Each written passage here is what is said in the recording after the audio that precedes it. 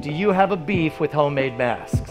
No, as long as you have a $5 million factory at your house. You live at your factory. Yeah, I have no problem with that. Yeah. All right, real talk.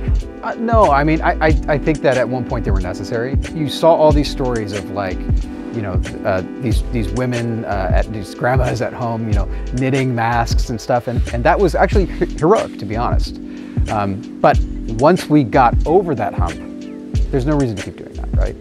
But what's different now? Why should people who have been using their own homemade masks make the transition over to a disposable?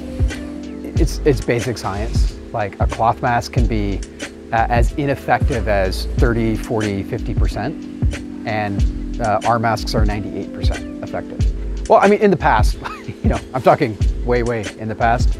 Remember when you know, a damsel would sneeze, a gentleman would pull out his handkerchief and offer it to her. Gross. Yeah. Now we're like, wait a second, is that a brand new handkerchief?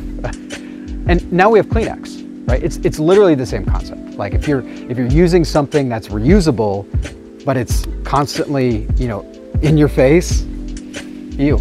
Yeah. And it is like, you know, it's like if your arm's bleeding, you know, you could take your sock off and make a tourniquet, but you know what's better? A tourniquet. That's a good point. Legit point.